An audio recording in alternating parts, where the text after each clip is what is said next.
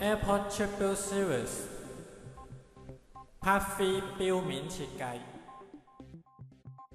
Hello， 上回講到量度咗錶面上面3個數字之後，究竟要點用呢？依家嚟解釋一下。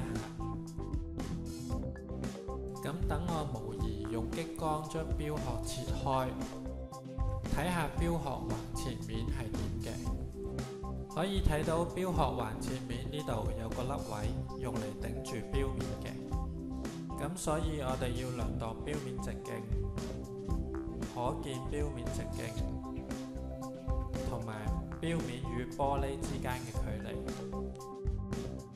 從而揾出錶面可改造嘅空間。再減去指針運行嘅位置，就可以揾出適合立體改造嘅空間啦。正式開始設計，首先畫出錶面同可見錶面嘅範圍，然後我將整個機場旋轉咗16度，等跑道同11點、5點成一直線，咁樣整個錶面嘅擺位會更容易配合12小時嘅位置，亦唔需要過分添加立體元素，視覺同空間上會更加靚。之後我要將跑道末端嘅特徵放返入可見錶面嘅範圍裏面，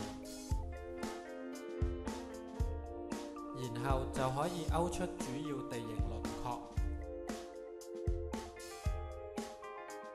仲有就係道路、橋、隧道、地面區域、建築物等等。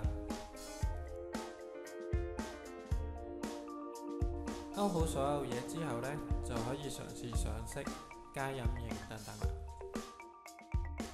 最後就可以將設計圖套落錶殼，睇下效果如何。多謝收睇，請留意下一集初版製作。拜拜。